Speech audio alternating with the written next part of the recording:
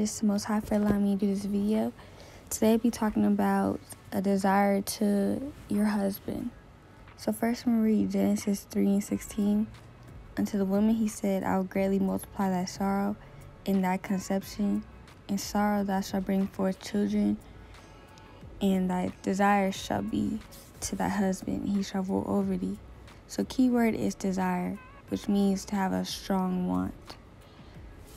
So whatever your husband desires in righteousness is what you should desire, because why wouldn't you want him to have and do the things that he likes? Ever since I was born, I've been trained to serve you. Yes, I know this, but I would like to know about you. What do you like to do? Whatever you like. What kind of music do you like? Whatever kind of music you like.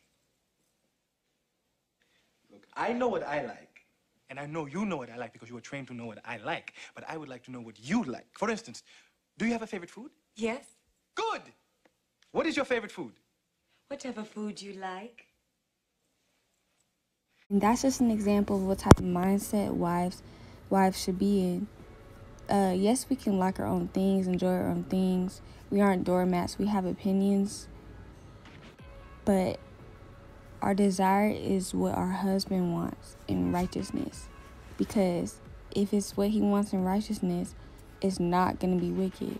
So we shouldn't doubt his wants, his desires. Titus 2:3. The aged women likewise, that they be in behavior as becometh holiness, not false accusers, not given too much wine, teachers of good things, that they may teach the young women to be sober, to love their husbands, to love their children, to be discreet, chaste, keepers at home, good, obedient to their own husbands, that the word of Yahweh be not blasphemed. 1 Timothy 5:13. I will therefore that the younger women marry, bear children, guide the house, give none occasion to the adversary to speak reproachfully. So this is our duty as women, to be helpmeets, to marry young, and have children. That's why we're here. So with that being said, it's the Lord, and then it's your husband, and then children, and then everyone else. 1 Corinthians 11:3. I would have you know that the head of every man is Mashiach, and the head of the woman is the man, and the head of Christ is Yahweh. So having a desire to your husband isn't slavery, as people say. It's something you should like to do, and if he's a man of the Lord, you know he's leading you in righteousness, so there's no reason to doubt. I've seen posts all over social media. Women rather work long hours of work serving their managers and the people that are above them with a smile on their face. But if your husband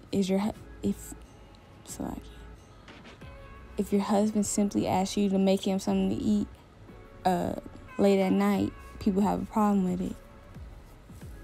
That's backwards. So treating your husband well, treat your husband well, do his favorite things, cook his favorite meals, and do things you know y'all will enjoy. And know that treating your husband right isn't conditional or based on how he's treating you. Treat him well regardless, and the Lord can see favor in you. Because we have no authority over our husbands, so we can't tell them how to act and what to do. That's why it's best to pray to the Lord, for the Lord to change his ways. But either way, you have to do your role as a woman and take care of your wifely duties, whether or not you're being treated. That's why the scripture says to be submissive. It doesn't say to be submissive if he's treating you well. It doesn't say that. And know that the Lord is always watching, and the Lord will take account on how you treat your husband. So don't take a covering or a husband for granted. Sirach 23:19. Such a man only feareth the eyes of men, and knoweth not that the eyes of the Lord are 10,000 times brighter than the sun, beholding all the ways of men and considering the most secret parts. So remember, the Lord knows everything. Be mindful of your thoughts. Be mindful of any attitudes you have towards your husband when you don't want to do a certain thing. Be mindful of all that and repent whenever you notice it, because the Lord is taking account of everything that you're doing and how you're treating your husband. Lord willing, y'all have a good day. Call like have a Bashem Yahushua. Shalom. You don't listen, I don't need her. I don't want no woman who don't help me and don't. When I ask you to do something, I give you something to do. Hold up, and it makes sense. You're my wife. You're my wife. You're to please me, not to please everybody in the world. If she don't listen.